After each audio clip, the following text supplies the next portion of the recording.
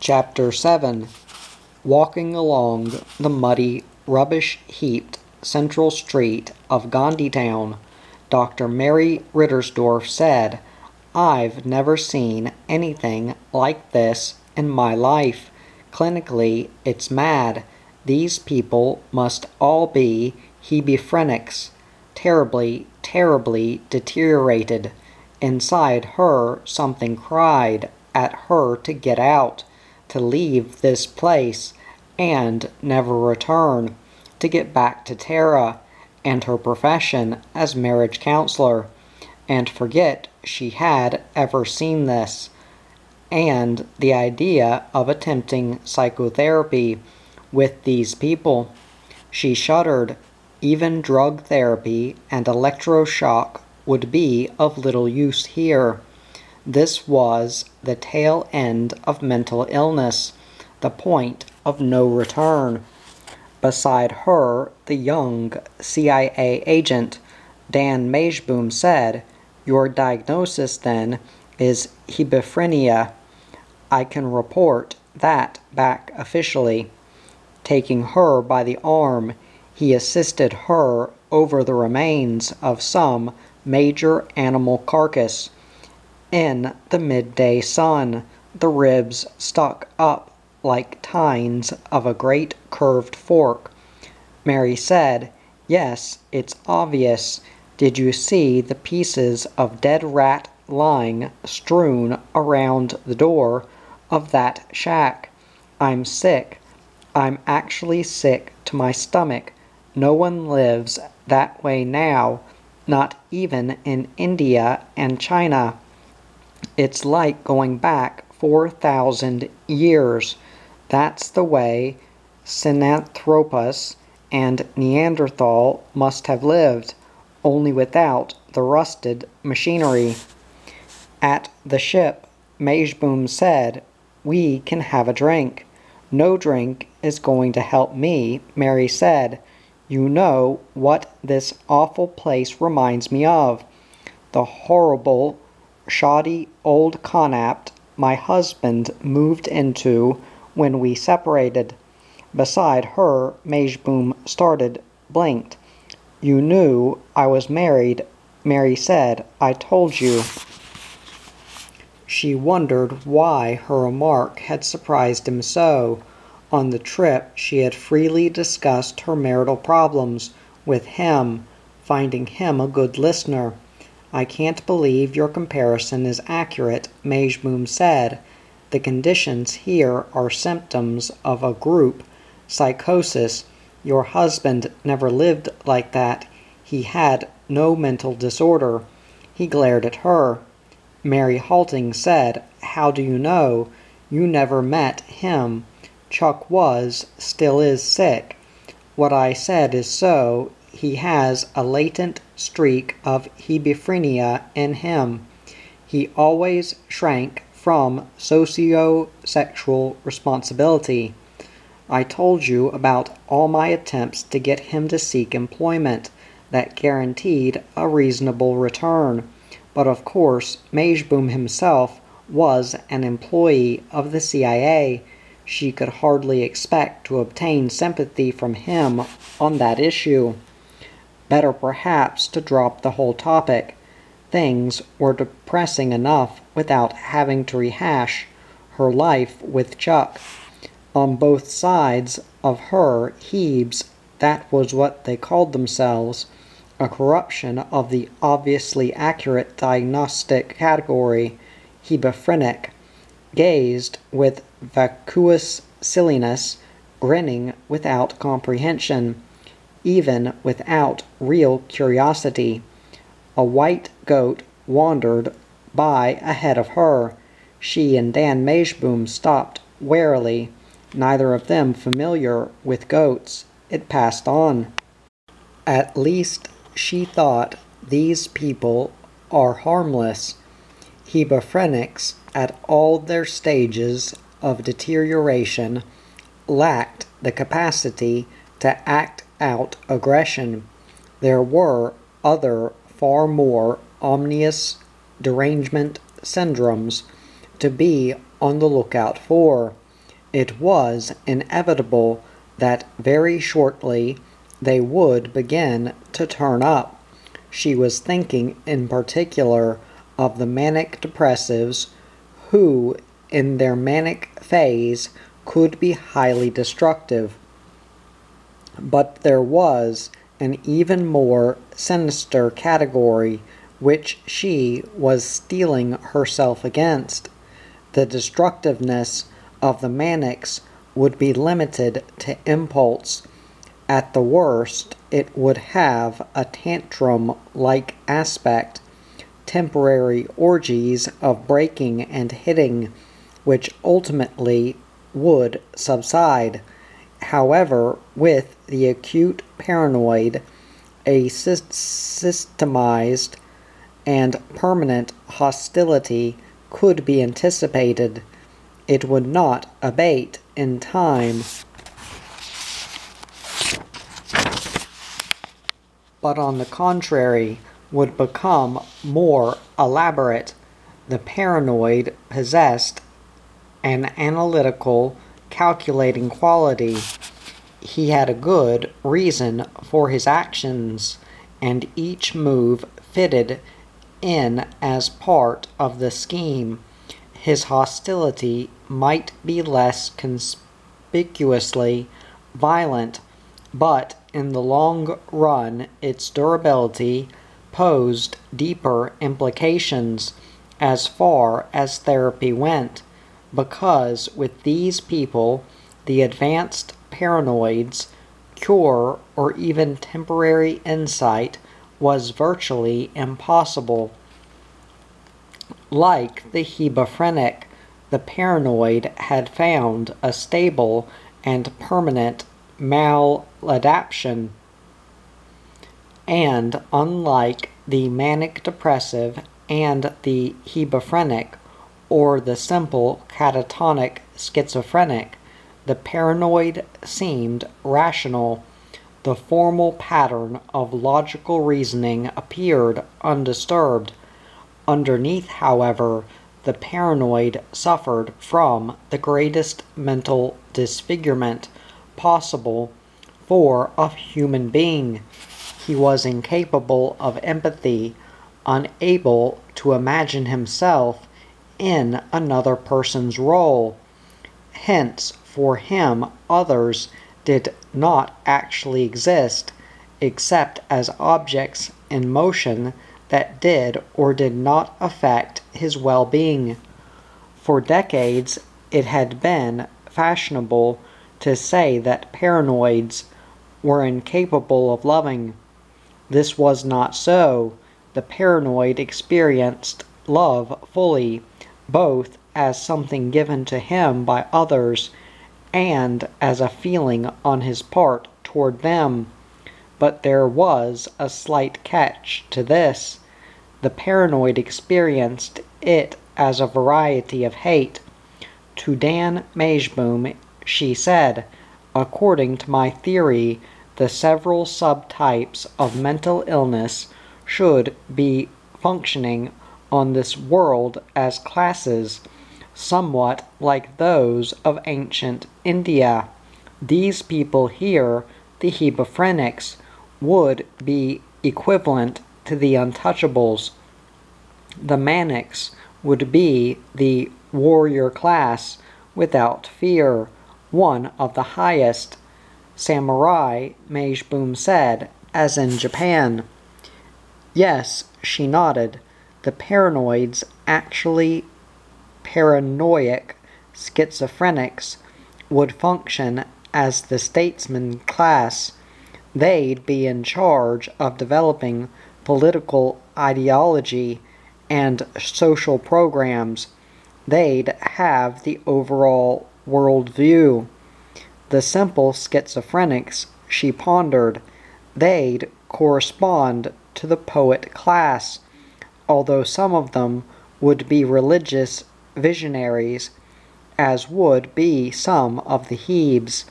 The Hebes, however, would be inclined to produce ascetic saints, whereas the schizophrenics would produce dogmatists.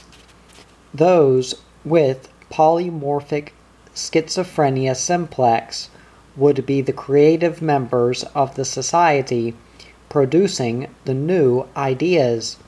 She tried to remember what other categories might exist.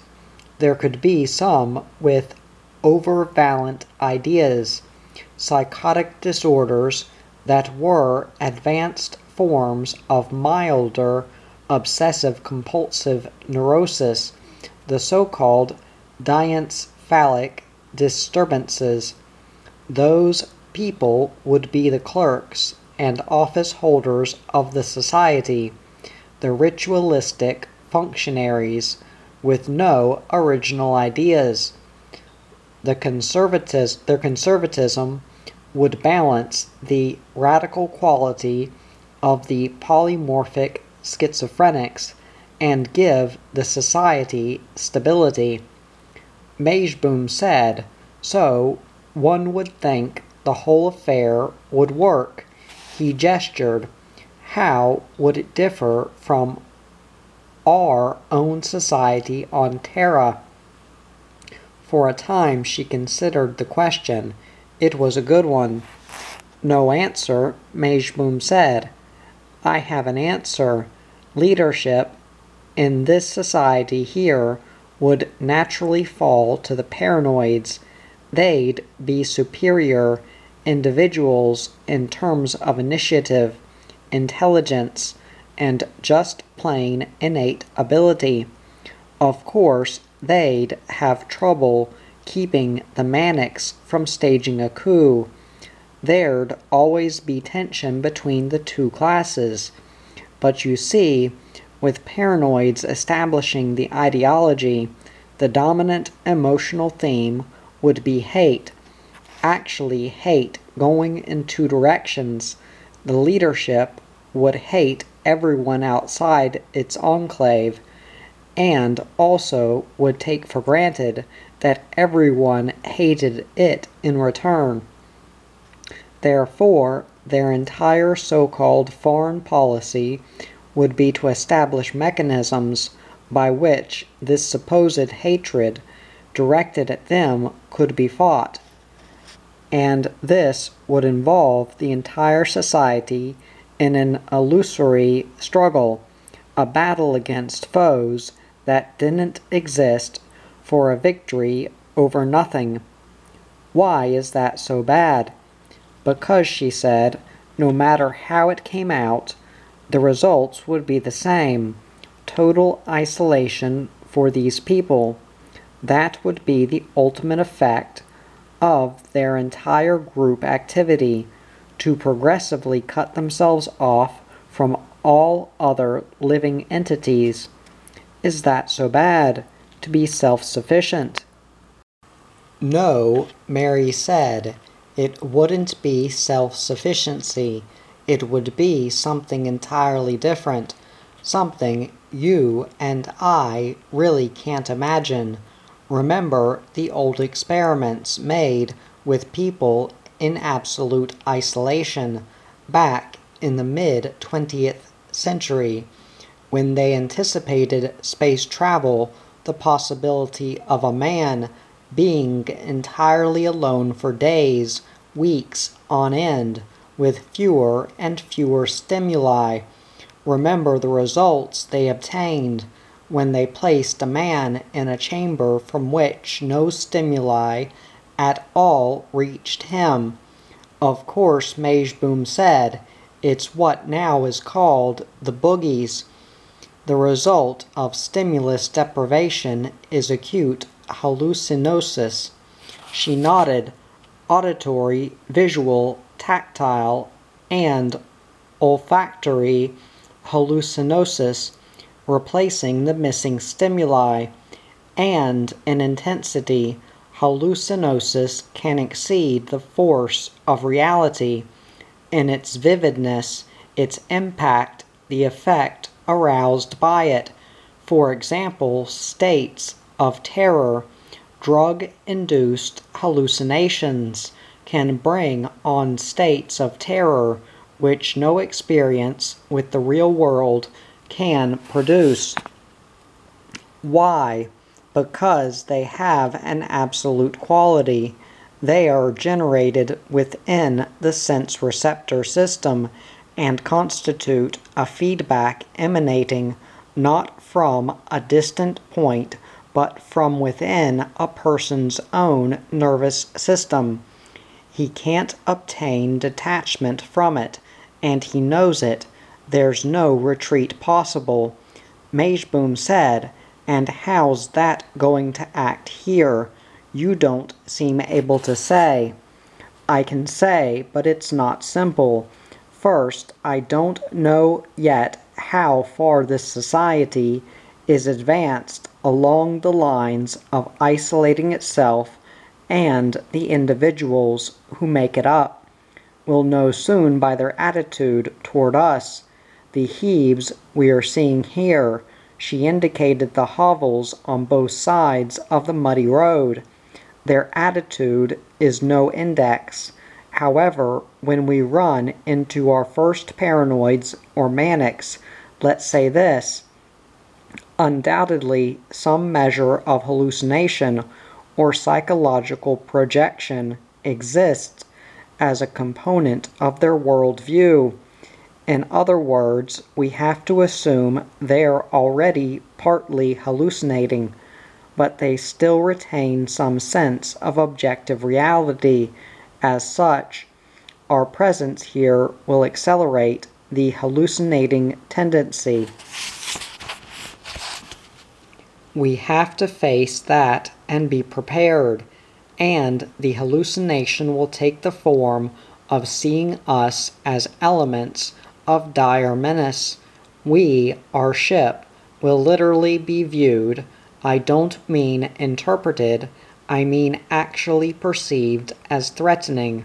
What they undoubtedly will see in us is an invading spearhead that intends to overthrow their society, make it a satellite of our own. But that's true. We intend to take the leadership out of their hands, place them back where they were 25 years ago, patients in enforced hospitalization circumstances. In other words, captivity. It was a good point, but not quite good enough, she said. There is a distinction you're not making. It's a slender one, but vital. We will be attempting therapy of these people, trying to put them actually in the position which, by accident, they now improperly hold. If our program is successful, they will govern themselves as legitimate settlers on this moon eventually. First a few, then more and more of them. This is not a form of captivity, even if they imagine it is.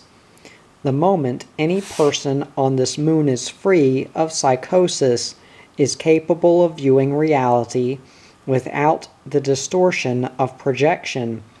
Do you think it'll be possible to persuade these people voluntarily to resume their hospitalized status? No, Mary said. We'll have to bring force to bear on them. With the possible exception of a few heaves, we're going to have to take out commitment papers for an entire planet. She corrected herself, or rather moon. Just think, Majeboom said, if you hadn't changed that to moon, I'd have grounds for committing you. Startled, she glanced at him. He did not appear to be joking. His youthful face was grim. It was just a slip, she said. A slip, he agreed, but a revealing one. A symptom, he smiled, and it was a cold smile. It made her shiver in bewilderment and unease. What did Majeboom have against her? Or was she becoming just a little bit paranoid? Perhaps two. But she felt enormous hostility directed her way from the man, and she barely knew him. And she had felt this hostility throughout the trip, and strangely from the very beginning. It had started the moment they met, putting the Daniel Majeboom simulacrum on homeostasis. Chuck Rittersdorf switched himself out of the circuit, rose stiffly from the seat before the control panel, and lit a cigarette. It was 9 p.m. local time. On Alpha 3 M2, the sim would go about its business, functioning in an adequate manner. If any crisis came up, Petrie could take over. In the meantime, he himself had other problems. It was time for him to produce his first script for the comic Bunny Hintman, his other employer. He had now a supply of stimulants. The slime mold from Ganymede had presented them to him as he had started from his Connacht that morning. So evidently he could count on working all night. But first there was a little matter of dinner. For what it was worth, he paused at the public vidphone booth in the lobby of the CIA building and put in a call to Joan Treist's Connacht. "Hi," she said, when she saw who it was. "Listen, Mr. Hintman called here, trying to get hold of you, so you better get in touch with him. He said he tried to reach you at the CIA building in San Francisco, but they said they never heard of you." "Policy," Chuck said. "Okay, I'll call him." He asked her, then, about dinner. "I don't believe you'll be able to have dinner, with or without me," Joan answered. "From what Mr. Hintman told me, he's got some idea he wants you to listen to. He says when he springs it on you, you'll drop." Chuck said that wouldn't come as a surprise. He felt resigned. Obviously, this was how the entire relationship with Hintman would function. Temporarily forgetting any further efforts in Joan's direction, he called the vidphone number, which the Hintman organization had provided him. "Rittersdorf," Hintman exclaimed, as soon as the contact was established. "Where are you? Get right over here. I'm in my Florida apt. Take an express rocket. I'll pay the fare. Listen, Rittersdorf, your test is showing up right now. This'll tell if you're any good or not." It was a long leap from the vacuous dump-like settlement of the Hebes on Alpha 3 M2 to Bunny Hintman's energetic schemes. The transition was going to be hard. Perhaps it could be accomplished on the flight back east. He could eat, too, on the ship, but that let out Joan Treist. Already his job was undermining his personal life. "Tell me the idea now, so I can mull it over on the flight." Hintman's eyes glowed with cunning. "Are you kidding? Suppose someone overhears." "Listen, Rittersdorf, I'll give you a hint. I had this in the back of my mind when I hired you, but—" His grin increased. "I didn't want to scare you off. You know what I mean. Now I got you hooked." He laughed loudly. "So now, wow, anything goes, right?" "Just tell me the idea," Chuck said patiently. Lowering his voice to a whisper, Hintman leaned close to his vid scanner. His nose, magnified, filled the screen. A nose and one winking delighted eye. "It's a new characterization I'm going to add to my repertoire. George Fleib. That's his name. As soon as I tell you what he is, you'll see why I hired you. Listen, Fleib is a CIA agent, and he's posing as a female marriage counselor in order to get information on suspects." Hintman waited expectantly. "Well, what you say?" After a long time, Chuck said, "It's the worst thing I've heard in 20 years. It completely depressed him. You're out of your mind, I know, and you don't. This could be the biggest character in TV comedy since Red Skelton's Freddy the Freeloader. And you're the one to write the script because you've had the experience. So get here to my app as soon as possible, and we'll get started on the first George Fleeb episode. All right, if that's not such a hot idea, what have you got to offer? Chuck said, what about a female marriage counselor who poses as a CIA agent in order to get information that'll cure her patients? Are you pulling my leg? In fact, Chuck said, how about this? A CIA simulacrum. You're putting me on. Hintman's face became red. At least on the vid screen, it darkened appreciably. I was never more serious in my life. All right, what about the simulacrum? This CIA simulacrum, Chuck said, poses as a female marriage counselor. See? But every now and then the simulacrum breaks down. Do the CIA sims really do that? Break down? All the time? Go on, Hintman said, scowling. Chuck said, see, the whole point is, what the hell does a simulacrum know about human marital problems? And see, here it is advising people. It keeps giving out this advice. Once it gets started, it can't stop. It's even giving marital advice to the General Dynamics repairmen, who are always fixing it, see? Rubbing his chin, Hintman nodded slowly. There'd have to be a particular reason why this one sim acts this way. So we'd go into his origin. The episode, would start with the General Dynamics engineers who... I've got it, Hintman interrupted. This one engineer, call him Frank Fopp, is having trouble in his marriage. He's seeing a marriage counselor, and she's given him this document. It's an analysis of his problem, and he's brought it to work, to GD's labs, with him. And there's this new sim standing there, waiting to be programmed. Sure, Chuck said. And Fupp reads the document aloud to this other engineer, call him Phil Grook. The simulacrum gets accidentally programmed. It thinks it's a marriage counselor, but actually it's been contracted for by the CIA.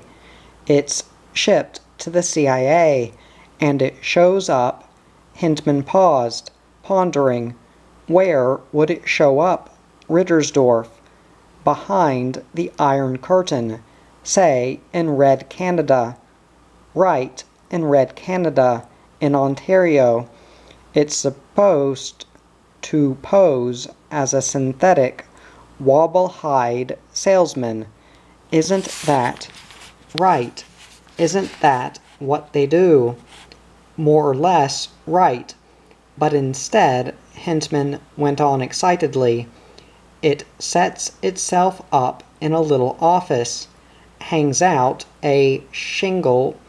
George Fleib, psychologist, PhD, marital counseling, and these high-commie party officials with marital problems keep coming to it. Hintman puffed with agitation. Rittersdorf, you've got the best frigging idea I've heard in a long time, as I can remember. And always these two General Dynamics engineers, they're showing up, trying to tinker with it and get it working right. Listen, Get on the express rocket for Florida right now and sketch this out during the trip. Maybe have some dialogue when you get here. I think we're really on to something. You know, your brain and mine really synchronize right. I think so, Chuck said. I'll be right there. He obtained the address and then rang off. Wearily, he left the vidphone booth. He felt drained, and he could not for the life of him tell if had come up with a good idea or not. Anyhow, Hintman believed he had, and evidently that was what counted. By jet cab he reached the San Francisco spaceport. There he boarded an express rocket, which would carry him to Florida. The Connaught building of Bunny Hintman was luxury incarnate. All its levels were below the surface, and it had its own uniformed police force patrolling the entrances and halls. Chuck gave his name to the first cop, who approached him, and a moment later he was descending to Bunny's floor. Within the huge apt, Bunny Hintman lounged in a hand-dyed Martian spider silk dressing gown, smoking a green, enormous Tampa, Florida cigar.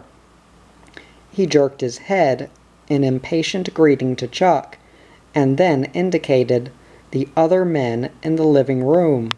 Rittersdorf, there are two of your colleagues, my writers. This tall one, he pointed with his cigar. That's Calv Dark. Dark approached Chuck slowly and shook hands. And the short, fat one with no hair on his head, that's my senior writer, Thursday Jones. Also coming forward, Jones.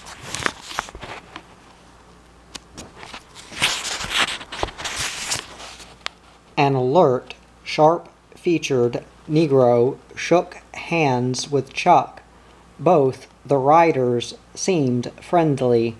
He had no sense of hostility on their parts. Evidently, they did not resent him. Dark said, "Sit down, Rittersdorf. It's been a long trip for you. A drink?" "No," Chuck said. He wanted his mind clear for the session ahead. "You had dinner on the rocket?" Hintman asked. "Yes. I've been telling my boys about your idea," Hintman said. "Both of them like it." "Fine," Chuck said. However, Hintman continued, "they've batted it back and forth, and a little while ago they came up with an evolution of their own. You know what I mean." Chuck said, "I'd be only too happy to hear their idea based on my idea." Clearing his throat, Thursday Jones said, "Mr. Rittersdorf, could a simulacrum commit a murder?" After staring at him a moment, Chuck said, "I don't know." He felt cold. "You mean on its own, working by autonomic?" "I mean, could the person operating it from remote use it as an instrument for murder?" To Bunny Hintman, Chuck said, "I don't see any humor in an idea like that, and my wit's supposed to be morebound." "Wait," Bunny cautioned. "You forget the famous old funny thrillers, combinations of terror and humor, like The Cat and the Canary, that movie with Paulette Goddard and Bob Hope, and and the famous Arsenic and Old Lace, not to mention classic British comedies in which someone was murdered. There were dozens of them in the past, like the marvelous Kind Hearts and Coronets. Thursday Jones said. I see, Chuck said, and that was all he said. He kept his mouth shut, while inside he seethed with disbelief and shock. Was this just some malign coincidence, this idea running parallel to his own life? Or, and this seemed more probable, the slime mold had said something to Bunny. But if so, why was the Hentman organization doing this? What interest did they have in the life and death of Mary Rittersdorf? Hentman said, I think the boys have a good idea here. This scary with the, well, you see, Chuck, you work for CIA, so you don't realize this, but the average person is scared of the CIA. You got it? He regards it as a secret interplanetary police and spy organization, which, I know, Chuck said. Well, you don't have to bite my head off, Bunny Hentman said, with a glance at Dark and Jones. Speaking up, Dark said, Chuck, if I can call you that already, we know our business. When the average Joe thinks of a CIA sim, he's scared right off the bat. When you gave Bunny your idea, you weren't thinking of that. Now here's this CIA operator. Let's call him. He turned to Jones. What's our working name? Siegfried Trotz. Here's Ziggy Trotz, a secret agent. Trench coat made of Uranian mole cricket fur. Hat of Venusian wubfuzz pulled down over his forehead. All that standing in the rain on some dismal moon, maybe one of Jupiter's, a familiar sight.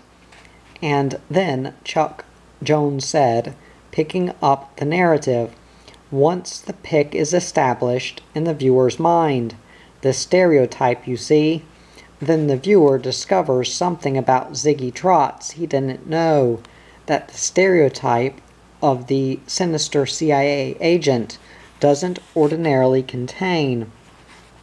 Dark said, see, Ziggy Trotz is an idiot, a nerd who can never pull off anything right. And here's what he's trying to pull off. He walked over, seated himself on the couch beside Chuck. He's going to try to commit a murder. Got it? Yes, Chuck said tightly, saying as little as possible, becoming merely a listening entity. He shrank within himself, more and more bewildered by and suspicious of what was going on around him. Dark continued, now, who's he trying to kill?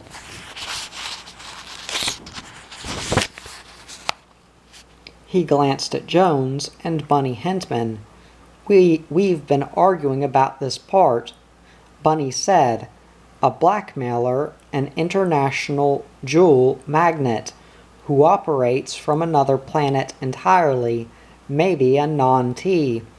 Shutting his eyes, Chuck rocked back and forth. What's wrong, Chuck?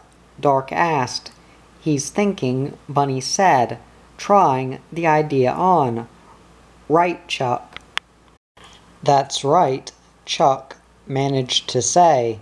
He was sure now that Lord Running Clam had gone to Hentman, and something vast and dismal was unfolding around him.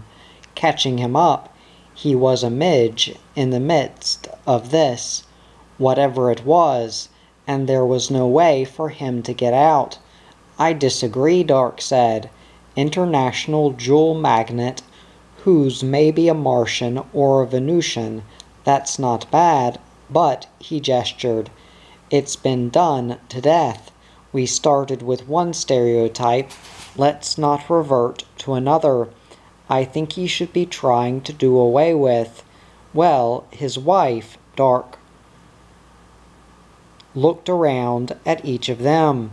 Tell me, what's wrong with that? He's got a nagging shrew of a wife. Get the picture? This hard, tough CIA secret police spy type agent who the average person is scared to death of.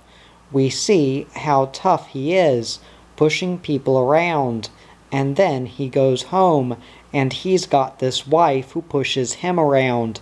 He laughed. It's not bad, Bunny admitted, but it's not enough, and I wonder how many times I could do the characterization. I want something I can add permanently to the show, not just a skit for 1 week. I think the henpecked CIA man could go on forever, Dark said. Anyhow, he turned back to Chuck. So this Ziggy Trotz is next seen on the job at CIA headquarters, and there's all these police gadgets and electronic devices, and all of a sudden it comes to him. Dark jumped to his feet and began striding about the room. He can use them against his wife. And then, to top it off, in steps this new sim. Dark's voice became metallic and crabbed as he mimicked a simulacrum. Yes, master, what may I do for you? I am waiting. Bunny, grinning, said, What you say, Chuck? With difficulty, Chuck said, Is his only motive for murdering his wife the fact that she's a shrew, that she browbeats him? No, Jones shouted, leaping up. You're right. We need a stronger motivation, and I think I've got it. There's this girl. Ziggy's got a mistress in the side. An interplan female spy, beautiful and sexy, you get it? And his wife won't give him a divorce, Dark said. Or maybe his wife has discovered this girl friend and has. Wait, Bunny said. What are we getting here? A psychological drama or a comedy skit? It's getting too messy. Right, Jones said, nodding. We stick to just showing what a monster the wife is. Anyhow, Ziggy sees this simulacrum. He broke off, because someone had entered the room. It was an Alphane, one of the race of chitinous creatures who, a few years ago, had been locked in combat with Terra. Its multi-jointed arms and legs clicking, it scuttled toward Bunny, feeling with its antennae. The Alphanes were blind, and then touching him delicately, stroking Bunny's face, the Alphane turned and moved back, satisfied that it was where it wished to be. Its eyeless head swiveled, and now it sniffed, picked up the presence of other humans. Am I interrupting? It asked in its twangy, harp-like voice, its Alphane sing-song. I heard your discussion, and it interested me. Bunny said to Chuck, Rittersdorf, this is one of my oldest and dearest friends. I never trusted nobody the way I trust my buddy here. RBX 303, he explained. Maybe you don't know it, but Alphanes have license plate type names, sort of mechanical codes. That's all there is. Just RBX 303. Sounds sort of impersonal, but Alfs are real warm-hearted. RBX 303 here has a heart of gold. He sniggered. Two of them, in fact, one on each side.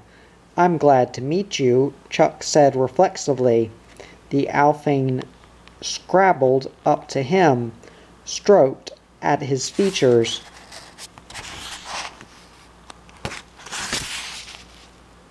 With its twin antennae, it was, Chuck decided, like having two houseflies run here and there across his face, a distinctly unpleasant impression.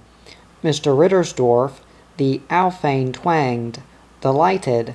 It withdrew then. And who else is in this room, Bunny? I smell others. Just Dark and Jones, Bunny said, my writers.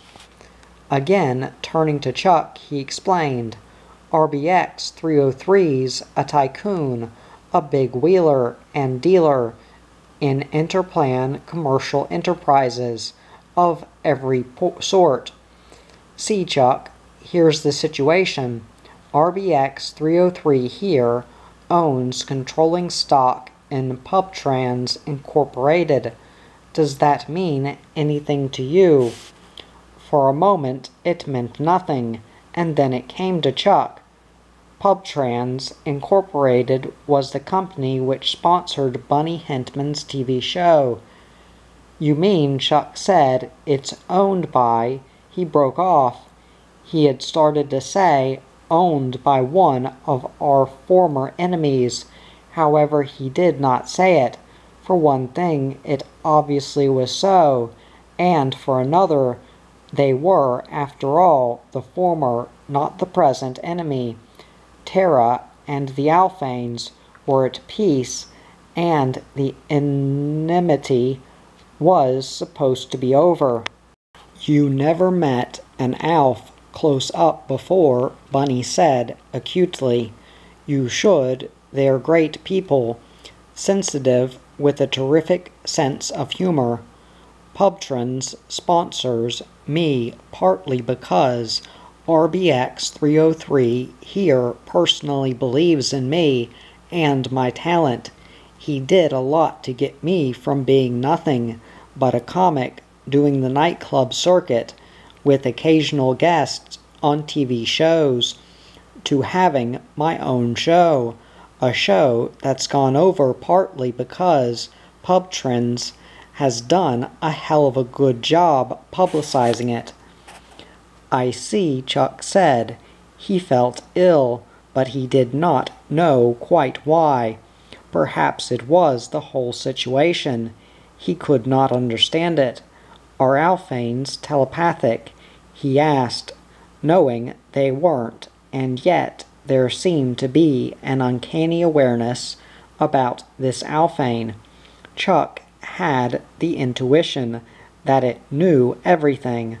There were no secrets, which the Alphane could not seek out.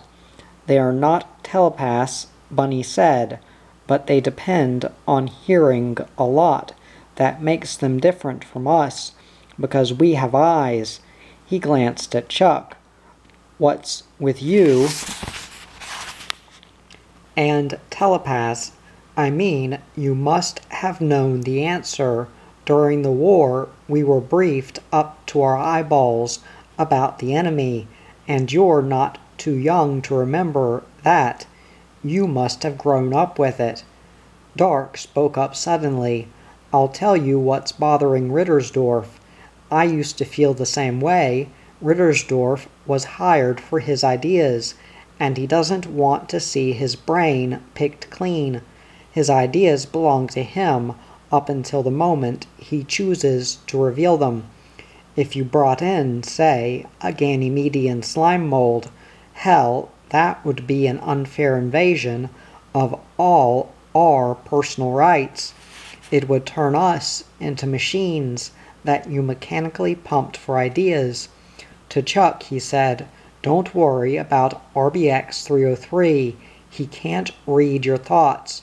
All he can do is very carefully listen to subtle, tiny nuances in what you say. but it's surprising how much he can detect that way. Alphanes make good psychologists. Seated in the next room, the Alphane said, reading Life magazine. I listened to your conversation about your new humorous character, Siegfried Trotz. Interested, I decided to come in. I put the audio tape down and arose. Is this satisfactory with all of you? Nobody minds your presence, Bunny assured the Alphane. Nothing, the Alphane said, amuses and entertains and fascinates me as does a creative session by you gifted writers. Mr. Rittersdorf, I have never seen you in operation before, but already I can tell that you have a great deal to add. However, I sense your aversion, a very deeply held aversion, to the line which the conversation has taken. May I ask what precisely you find so objectionable to Siegfried Trotz and his desire to do away with his unpleasant wife? Are you married, Mr. Rittersdorf? Yes, Chuck said. Perhaps this plot idea rouses guilt feelings within you, the Alphane said thoughtfully. Perhaps you have unacknowledged hostile impulses toward your wife. Bunny said, You're way off, RBX. Chuck and his wife are splitting up. She's already gone into court. Anyway, Chuck's private life is his own business. We're not here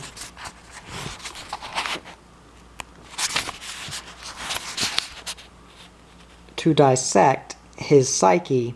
Let's get back to the material. I still say, the Alphane declared, that there is something very unusual and atypical in Mr. Rittersdorf's reaction. I would like to find out why. It turned its knob-like blind head toward Chuck.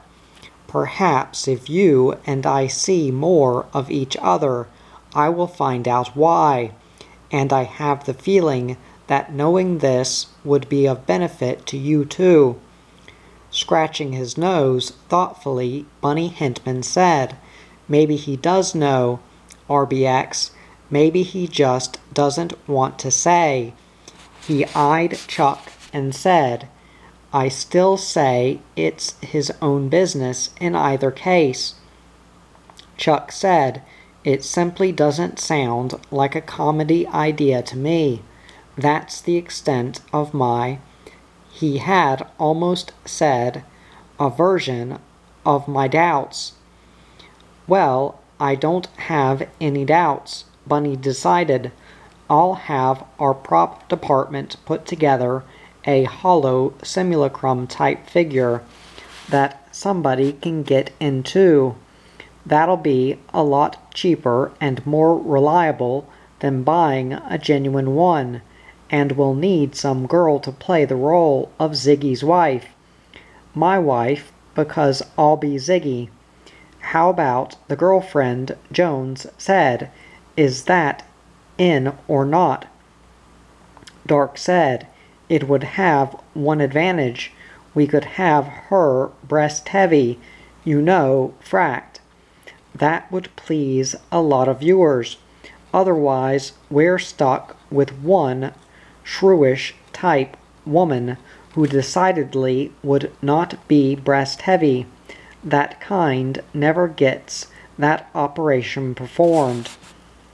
You got someone particular in mind who could play that part? Bunny asked him, pad of paper and pen in hand. You know, that new fray your agent's handling, Dark said. That fresh little one, Patty something, Patty Weaver. She's really breast heavy. The medics must have grafted in 50 pounds if it's an ounce. I'll sign up Patty tonight, Bunny Hintman said, nodding. I know her and she's good. She's exactly right for it. And then we need some bellicose old hag to play the shrewish wife. Maybe I'll let Chuck do the casting select for that." He laughed owlishly. Chapter 8. When late that night Chuck Rittersdorf wearily returned to his run-down Connaught in Marin County, California, he was stopped in the hall by the yellow Ganymedian slime mold. This at 3 a.m. It was too much. "There are a pair of individuals in your apt," Lord Running Clam informed him. "It seemed to me you should be tipped off in advance." "Thanks," Chuck said, and wondered what he had to cope with now. "One of them is your superior at CIA," the slime mold said, "Jack Elwood. The second is Mr. Elwood's superior, a Mr. Roger London. They are here to interrogate you as to your other job." "I never concealed it from them," Chuck said. "In fact, Majeboom, operated by Pete Petrie, was right here on the spot when Hintman hired me." Uneasily he wondered why they considered it their affair. "True," the slime mold agreed, "but you see they had a tap on the vid line over which you talked this evening, first to Joan Treast and then to Mr. Hintman in Florida. So not only do they know that you're working for Mr. Hintman, but they also know the script idea which you—" That explained it. He passed on by the slime mold to the door of his apt. It was unlocked. He opened it, faced the two CIA men. "This late in the night," he said. "It's that important." Going to the closet, it was the ancient-style, manual variety. He hung up his coat. The apt was comfortably warm. The CIA officials had turned on the non-thermostatically controlled radiant heat. "Is this the man?" London said. He was a tall, stooped, graying man in his late 50s. Chuck had run into him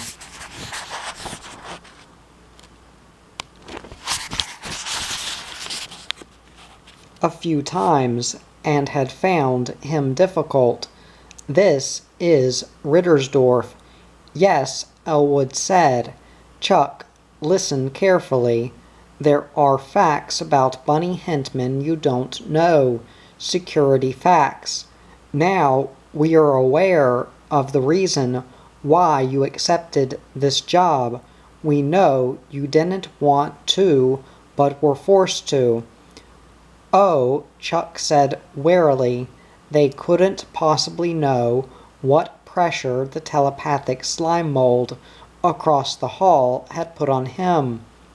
Elwood said, "We fully recognize your difficult situation regarding your ex-wife Mary, the enormous settlement and alimony payments which she was able to obtain. We know you need the money in order to meet those payments." However, he glanced at London. London nodded, and Elwood bent to unzip his briefcase. "I have Hintman's dossier here. His real name is Sam Little. During the war, he was convicted on a charge of violating the trade rules governing commerce with neutral states. In other words, Hintman supplied needed commodities to the enemy by way of an intermediate source. He spent only 1 year in prison. However, he had a very good choir of attorneys. You want to hear more?" "Yes," Chuck said. because I can hardly quit my job on the grounds that 15 years ago. All right, Elwood said, after a further exchange of glances with his superior, London. After the war, Sam Little, or Bunny Hintman as he now is known, lived in the Alpha system. What he did there, no one knows. Our data gathering sources were of no use to us in Alpha-held territory. Anyhow, about 6 years ago he returned to Terra, and with plenty of interplan skins. He began doing a comedy routine in nightclubs, and then PubTrans Incorporated sponsored him. I know, Chuck interrupted, that an Alphane owns PubTrans. I met him, RBX 303. You met him? Both Elwood and London stared at him. Do you know anything about RBX 303? Elwood demanded. His family, during the war, controlled the largest war goods combine in the Alpha system. His brother is in the Alphane cabinet right now, directly responsible to the Alphane Doji.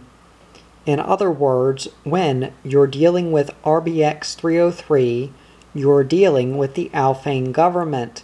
He tossed the dossier to Chuck. Read the rest. Chuck glanced through the neatly typed pages. It was easy to make out the summary at the end. The CIA agents who had compiled the dossier believed that RBX 303 was acting as an untitled rep of a foreign power, and that Hintman was aware of this.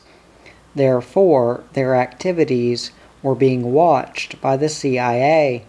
His reason for giving you the job, Elwood said, is not what you think. Hintman doesn't need another writer. He's already got 5. I'll tell you our opinion. We think it has to do with your wife. Chuck said nothing. He continued, vacantly, to pore over the sheets which made up the dossier. The Alphanes, Elwood said, would like to reacquire Alpha 3 M2, and the only way they can do it legally is to induce the Terrans inhabiting it to leave. Otherwise, according to Interplan law, the protocols of 2040 come into effect. The moon becomes the property of its settlers, and since those settlers are Terran, it's indirectly the property of Terra. The Alphanes can't make the settlers leave, but they've kept an eye on them. They're perfectly aware that it's a society made up of former mental patients of the Harry Stack Sullivan Neuropsychiatric Hospital, which we established there before the war. The only agency that could get those settlers off Alpha 3 M2 would be Terran, either Turplan or the U.S. Interplan Health and Welfare Service. We could conceivably evacuate the moon, and that would leave it up for grabs. But no one, Chuck said, is going to recommend that the settlers be evacuated. It seemed to him entirely out of the question. One of two things would occur. Either Terra would leave the settlers strictly alone, or a new hospital would be built, and the settlers would be coerced into entering it. Elwood said, You may be right, but do the Alphanes know that? And remember, London said in his hoarse, low voice,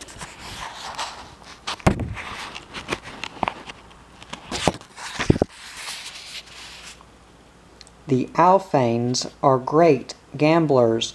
The entire war was one great long shot for them. And they lost. They don't know any other way to operate.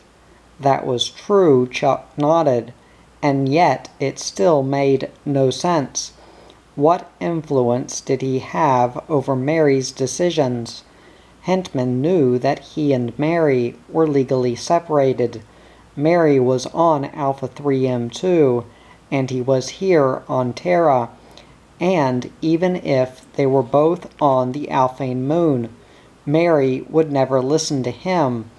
Her decision would be her own.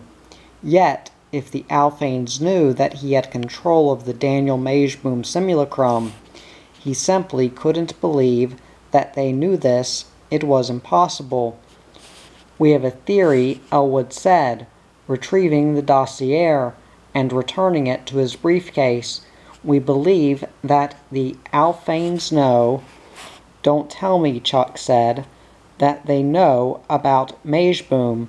That would mean they'd penetrated the CIA." "I wasn't going to say quite that," Elwood said uncomfortably. "I was going to say that they know, just as we do, that your separation from Mary is purely legal, that you're still as emotionally involved with her as ever. As reconstructed by us, their view comes out like this: contact between you and Mary will shortly be resumed, whether either of you anticipates it or not. And what good will that do them?" Chuck said. "Here, their concept of the situation becomes positively lurid," Elwood said. "Now, this we've picked up strictly from peripheral indications, from snatches gathered here and there. We may be wrong, but it appears that the Alphanes are going to try to induce you to make an attempt to kill your wife." Chuck said nothing. He kept his features immobile. Time passed. No one spoke. Elwood and Roger London regarded him curiously, tangibly wondering why he did not respond. "To be honest with you," London growled finally, "we have an informant in Hentman's immediate staff. Never mind who. This informant tells us that the script idea which Hentman and his writers presented you on your arrival in Florida had to do with a CIA simulacrum killing a woman, a man's wife. The man is a CIA agent. Is that correct?" Chuck nodded. Slowly, his eyes fixed on a spot on the wall to the right of Elwood and London. "This plot situation," London continued, "is supposed to give you the idea of trying to kill Miss Rittersdorf with a CIA sim. What Hindman and his Alphane buddies don't know, of course, is that a CIA sim is already on Alpha 3M2, and that you're operating it. If they did know this, they would—" He broke off, then said slowly to himself, "Then they'd see there's no need to build an elaborate script up to give you the idea." He studied Chuck. "Because very possibly you already have thought of it." After a pause, Elwood said, "That's an interesting speculation. I hadn't come on to it myself, but eventually I would." To Chuck he said, "Would you like to give up your operation of the Majeboom simulacrum to prove beyond a doubt that you had no such action in mind?" Chuck said, picking his words with care, "Of course I won't give it up." It was obvious that if he did, he would be admitting that they were right, that they had uncovered something about him and his intentions, and, in addition, he did not care to relinquish the Majeboom task, for a very good reason. He wanted to continue his plan for killing Mary. If anything should happen to Miss Rittersdorf, London said, in view of this, great suspicion would fall on you. I realize that, Chuck said woodenly. So, while you're operating that Majeboom sim, London said, you better see to it that it protects Miss Rittersdorf. Chuck said, you want my frank opinion.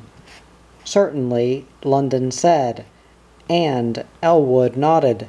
This whole thing is an absurdity, a concoction based on isolated data by some imaginative agent in the field, someone who evidently has hung around TV personalities too long.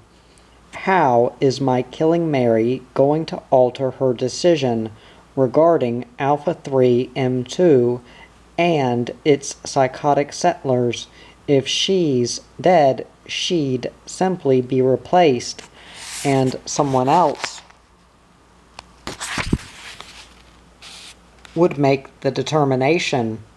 I think Elwood said, speaking to his superior, that what we are going to find ourselves dealing with here is not a murder, but an attempted murder.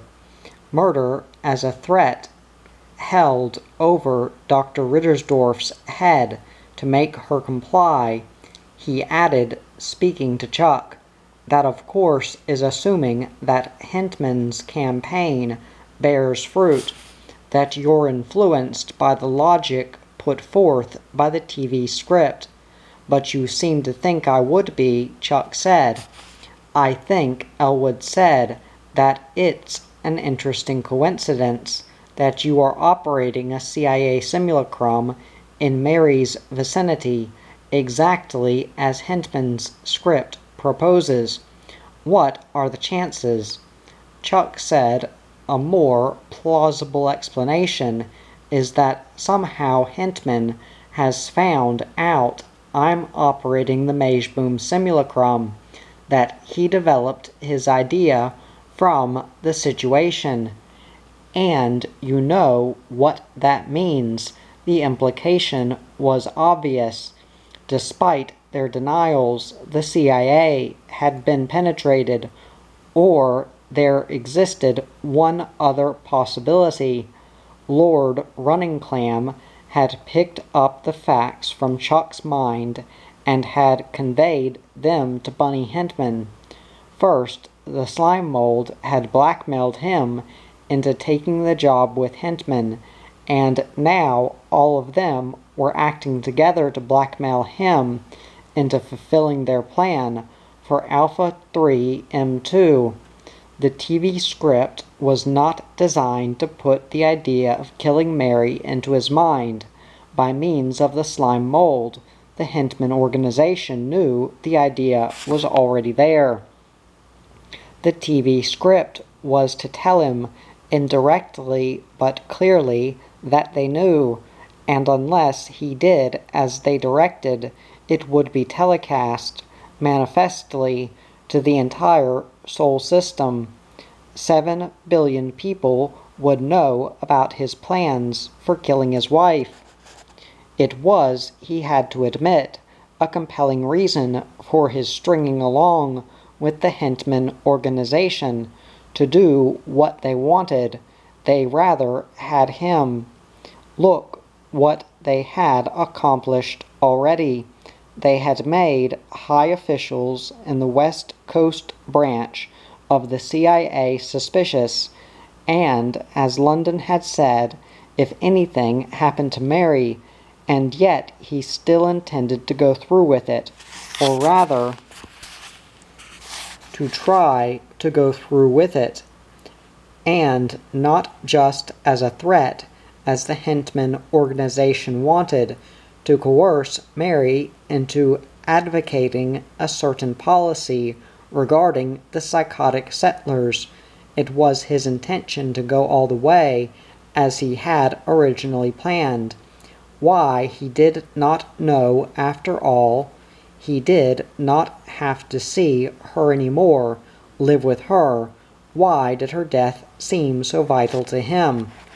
Oddly, Mary might be the only person who could poke into his mind. if she were given the chance, and discover his motives. It was her job.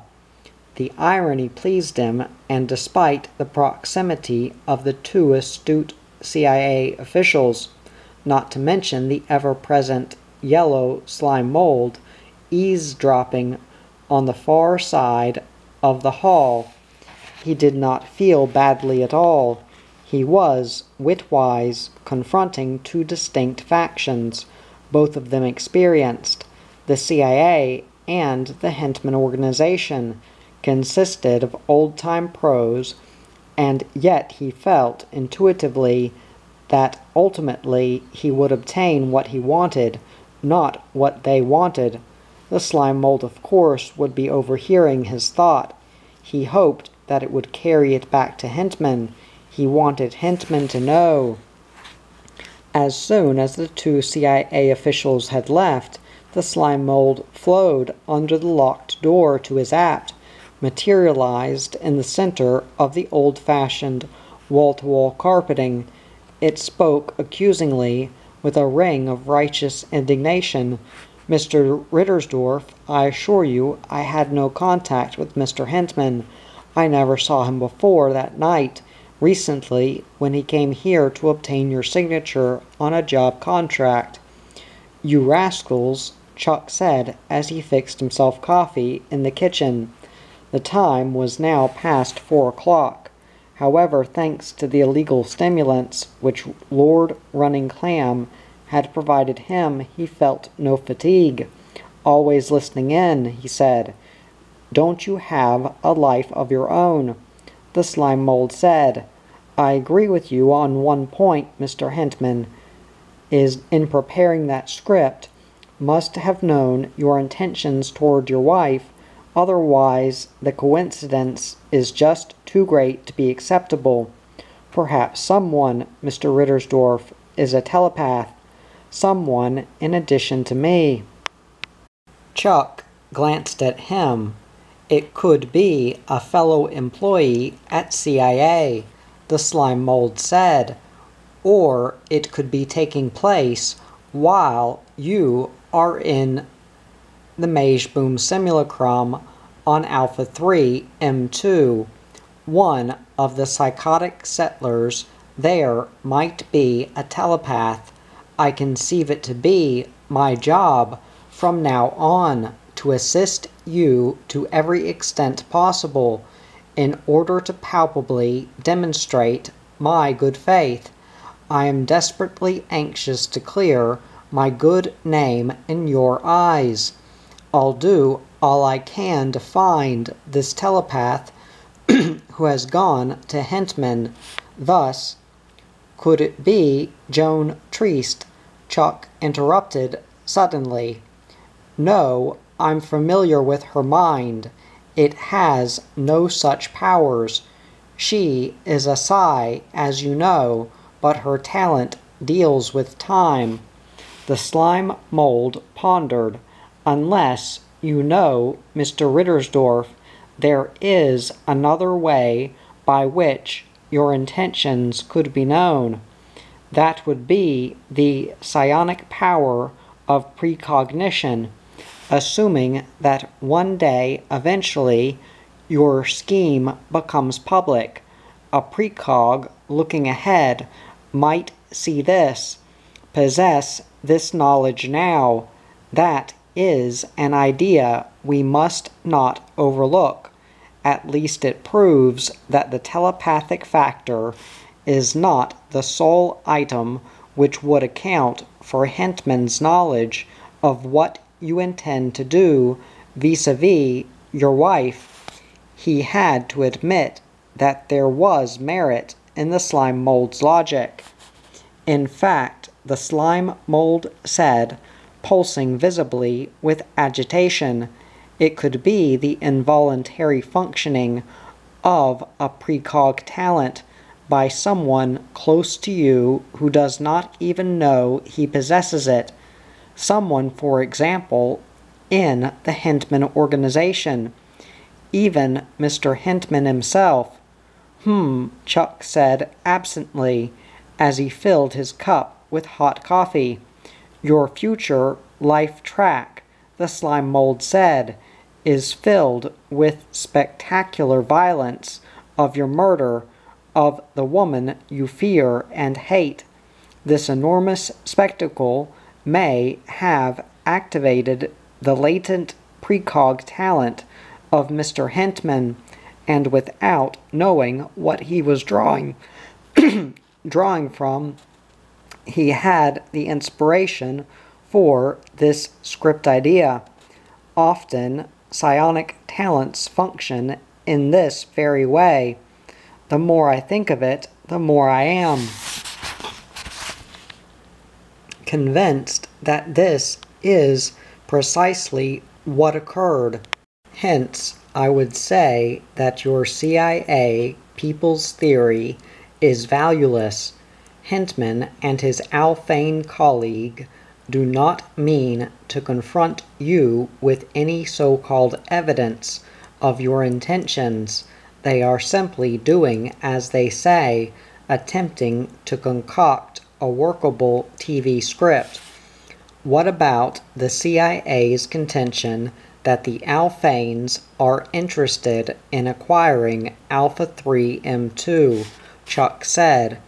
Possibly that portion is so, the slime mold conceded. It would be typical of the Alphanes not to give up, to keep hoping. After all, the moon is in their system, but frankly, may I so speak, your CIA people's theory strikes me as a miserable bundle of random suspicions, a few separate facts strung together by an intricate structure of ad hoc theorizing, in which everyone is credited with enormous powers for intrigue. A much simpler view can be entertained with more common sense, and as a CIA employee, you must be aware of that. Like all intelligence agencies, it lacks the faculty of common sense. Chuck shrugged. In fact, the slime mold said, if I may say so, your colorful desire for vengeance on your wife is in part derived from your years of hanging around intelligence apparatus personnel. You will admit one thing, though, Chuck said. It's colossal bad luck for me that Hentman and his writers have hit upon that particular idea for their TV script. Bad luck, but rather amusing in that you personally will soon be sitting down to do the dialogue for this script. The slime mold chuckled. Perhaps you can infuse it with authenticity. Hentman will be delighted with your insight into Ziggy Trot's motivations. How did you know the character is to be named Ziggy Trot's? At once he was again suspicious. It's in your mind. Then it must also be in my mind that I'd like you to leave so I can be alone. He did not feel sleepy. However, he felt like sitting down and starting on the TV script. By all means, the slime mold flowed off.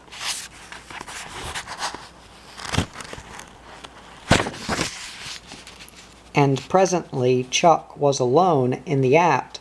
The only sound arose from the meager traffic in the street below.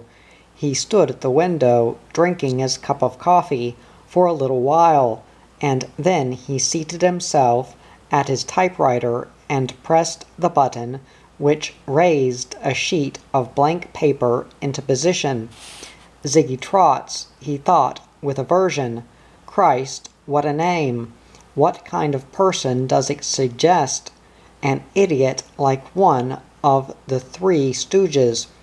Someone defective enough, he thought acidly, to dwell on the concept of murdering his wife.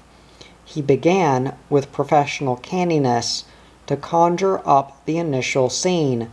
It of course would be Ziggy at home, trying peacefully to do some harmless task. Perhaps Ziggy was reading the evening homeopath, and, like some harpy, his wife would be there, giving him the business. Yes, Chuck thought, I can supply verisimilitude to this scene. I can draw on years of experience. He began to type. For several hours he wrote, marveling at the efficiency of the illegal hexoamphetamine stimulants. He felt no fatigue. In fact, he worked more swiftly than he had been his custom in times past. At 7:30, with the street outside touched by the long golden rays of the morning sun, he rose stiffly, walked into the kitchen, and began to prepare himself breakfast. Now for my other job, he said to himself. At 8:30, off to the CIA building in San Francisco, and Daniel Majeboom. Piece of toast in hand, he stood by the typewriter, glancing over the pages which he had written. They looked good, and dialogue to be spoken had been his trade for years. Now, to air express them to Hintman in New York, they would be in the comic's hands within an hour. At 20 minutes after 8, as he was shaving in the bathroom, he heard the vidphone ring, his first call since having it installed. Going to it, he switched it on. Hello? On the tiny screen, a girl's face formed.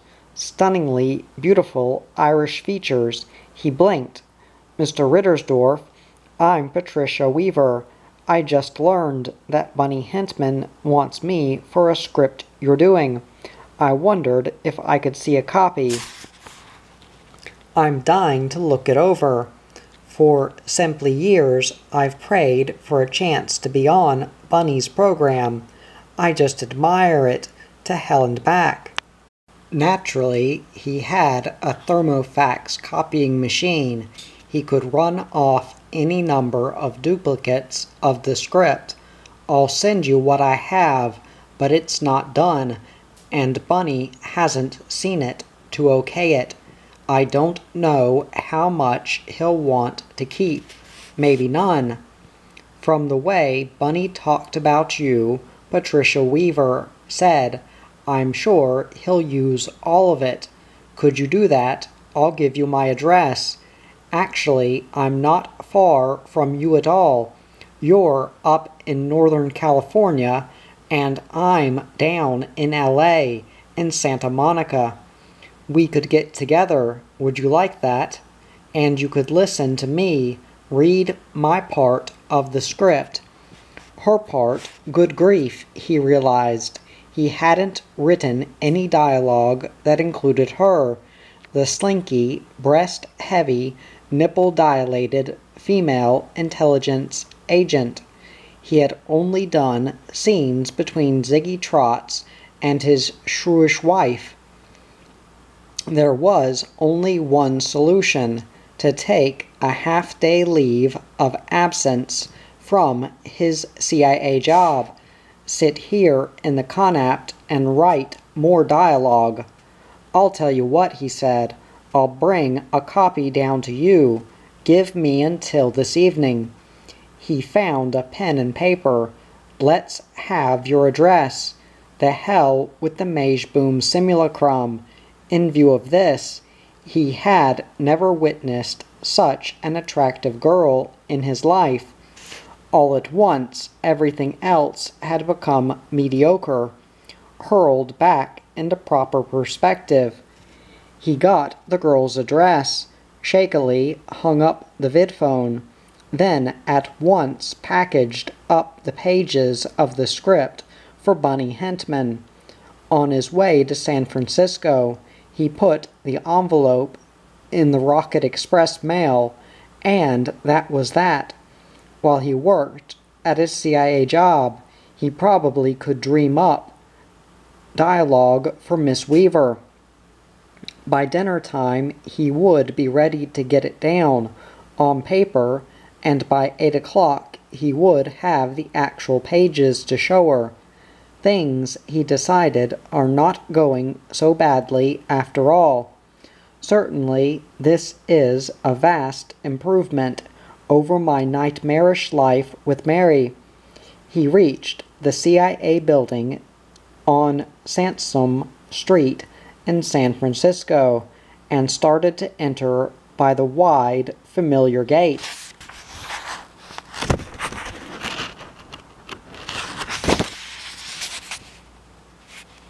Rittersdorf, a voice said, "Please come into my office." It was Roger London, large and grimly sullen, eyeing him with displeasure. More talk, Chuck asked himself as he followed London to his office. "Mr. Rittersdorf," London said, as soon as the door had shut, "we bugged your Connaught last night. We know what you did after we left." "What did I do?" For the life of him he could not remember having done anything that would arouse the CIA, unless in his conversation with the slime mold he had said too much. The Ganymedian's thoughts, of course, would be imperceptible to the monitoring device. All that he could remember having uttered himself was some remark that it was a colossal piece of bad luck that the TV script idea, which Hindman wanted written, had to do with a man murdering his wife by means of a CIA sim, and surely that. London said, "You were up the balance of the night, working. That would be impossible unless you had access to drugs currently banned on Terra. Therefore, you have non-T contacts, which are supplying you with the drugs. And, in view of this," he studied Chuck, "you're temporarily suspended from your job as a security risk." Stunned, Chuck said, "But to hold both my jobs?" "Any CIA employee foolish enough to make use of illegal non-T stimulant drugs can't possibly be capable of fulfilling his task here," London said. "As of today, the Majeboom simulacrum will be operated by a team consisting of Pete Petrie and a man you don't know, Tom Schneider." London's coarse features twisted into a mocking smile. "You still have your other job, or do you?" "What do you mean, or do I?"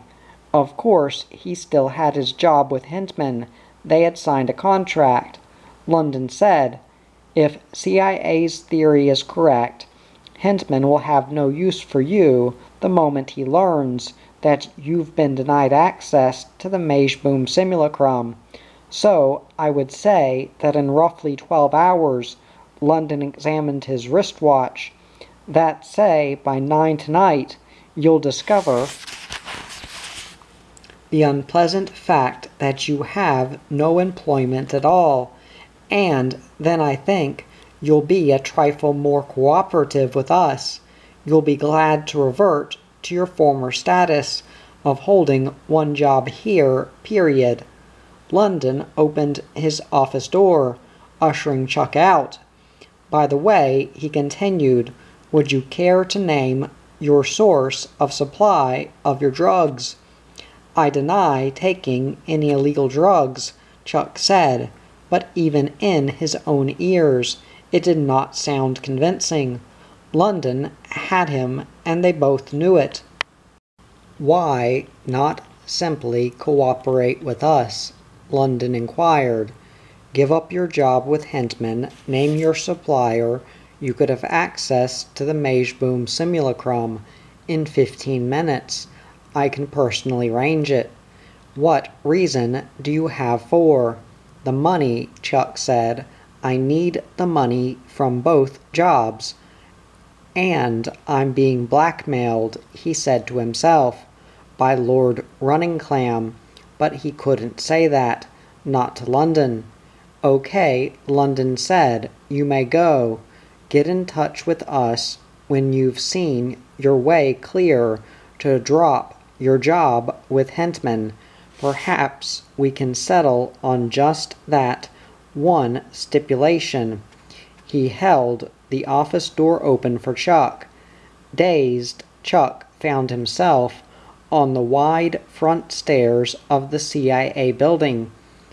It seemed incredible, and yet it had happened. He had lost his job of many years, and on what seemed to him a pretext. Now he had no way to reach Mary. The hell with the loss of salary. His income from the Hentman organization more than made up that. But without the use of the Majeboom simulacrum, he could not expect to carry out his plan, which he had obviously delayed too long anyhow, and in the vacuum left by the disappearance of this anticipation, he felt a powerful sinking emptiness inside him. His entire raison d'etre had all at once evaporated. He started numbly back up the stairs once more, toward the main gate of the CIA building. A uniformed guard at once materialized out of nowhere and blocked his way. "Mr. Rittersdorf, I'm sorry, I regret, but I've been given order, you see, not to admit you."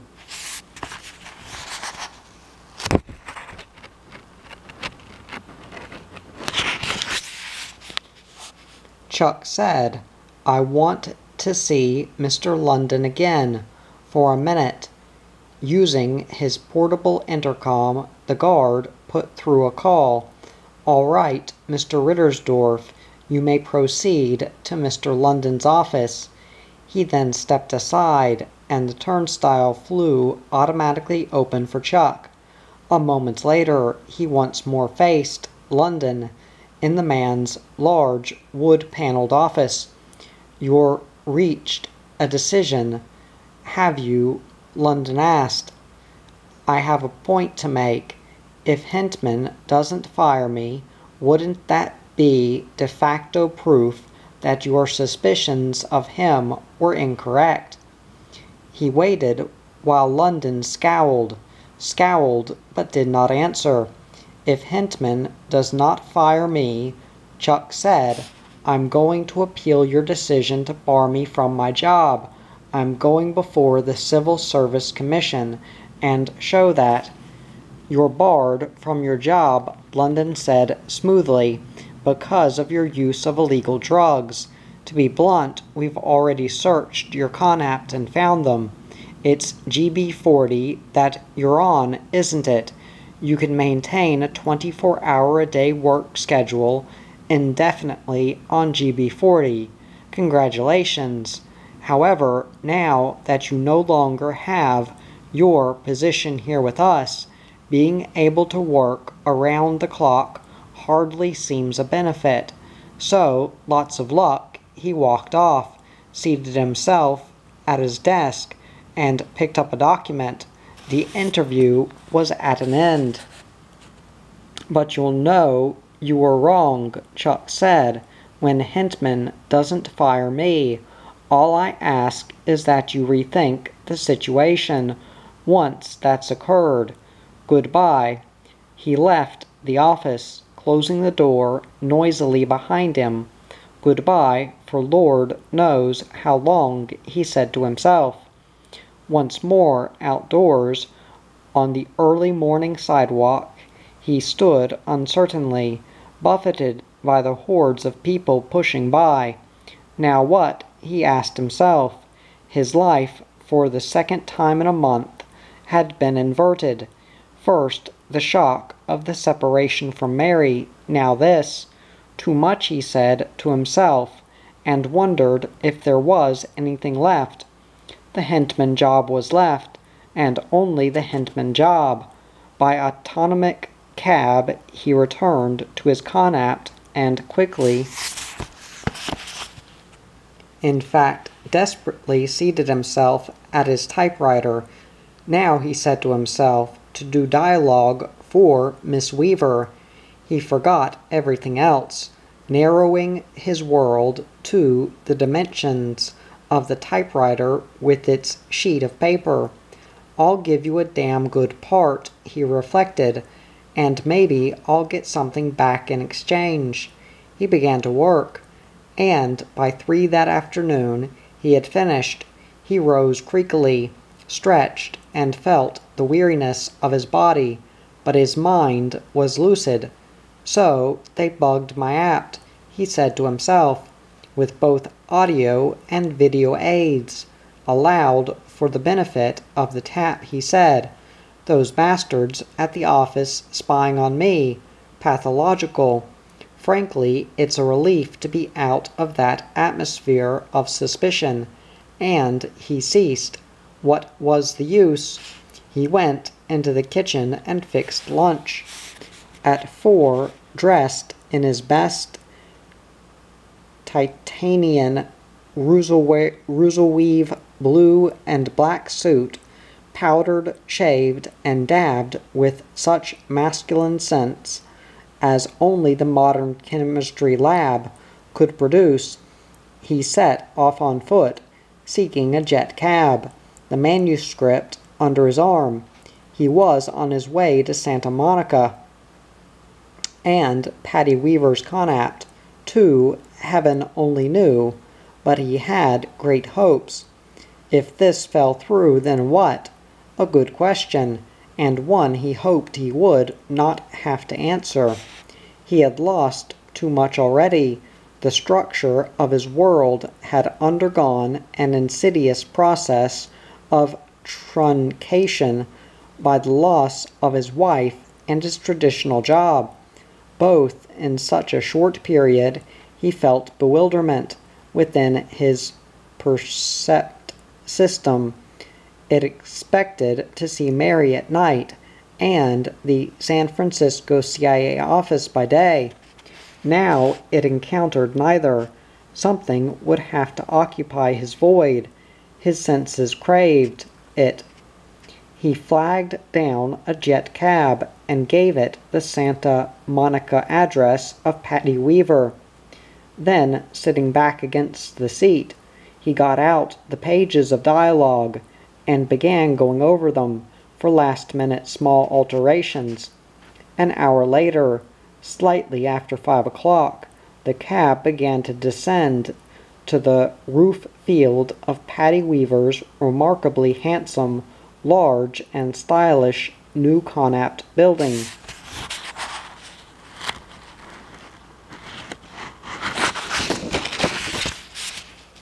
"This is the big time," Chuck said to himself, hobnobbing with a breast-heavy TV starlet.